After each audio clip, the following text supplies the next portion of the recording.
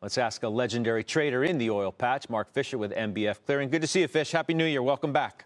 Hey, Scott, how are you? I'm good. Looking at oil just before you're coming on here, TI's at 53, Brent's at 55. Sustainable? Can this continue to go up? Are the prices sustainable? Probably. Are they going to continue to go up? I think with all the index rebalancing that took place in the last week, I think the easy money has been made being long energy futures. Now we're going to see whether or not really there's an issue between supply and demand.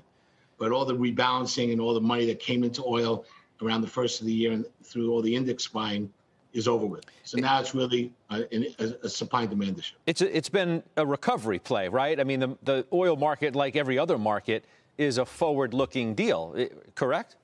Yeah, I mean, like last time I was on with you in the beginning of when May crude went negative, there was nobody bullish in oil, except for maybe Goldman later on in the out in the year. Now everyone's bullish. So to me, I'm a little hesitant to be buying energy futures here unless you could see some supply shocks or something happen with Iran. But I think the energy equities are definitely still going to be a good buy here. What's interesting, before we get to some equities that you like, even on the other side of the pandemic, right? Once we get back to whatever normal is going to feel and look like, you're still going to have a supply-demand issue, aren't you? Aren't you still going to have more supply on the market than demand can bear? You would think that's what everyone thinks. I'm not so sure about that. I think that Saudis cut last week. I think you're seeing different issues of, how quickly will shale come back with the price of oil being $50. I like to trade price, and I like to trade price action. I like to trade momentum. And to me, will oil get to, from the mid-50s to the 60s? I don't know.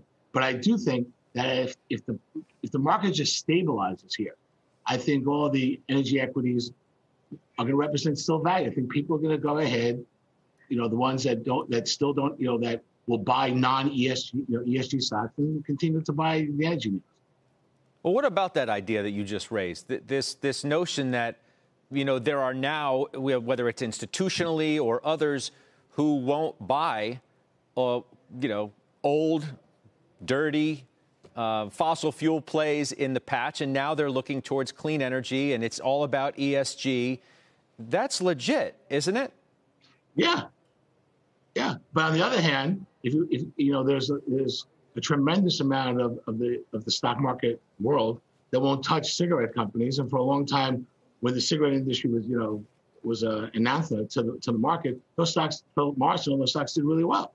So I think that select energy names are still going to represent good value. I think that you're going to see the Range Resources and the Southwest and the EQTs and even the Exxon Mobils and BPs. They're still going to be, as long as we don't revisit, the $40 range, the low $40 range, I think those names are going to be fine. But like Range Resources, that's at the top of your list. Southwestern Energy, you own as well.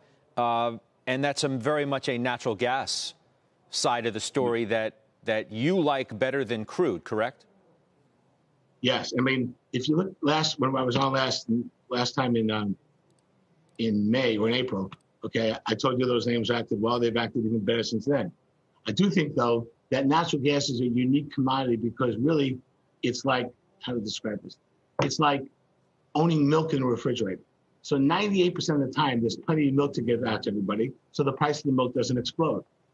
Once every 10 cycles, 15 cycles, there's not enough milk, and then you have to have the price, skyrocket in order to inhibit demand. So the question is, do you want to own the milk or do you want to own the refrigerator?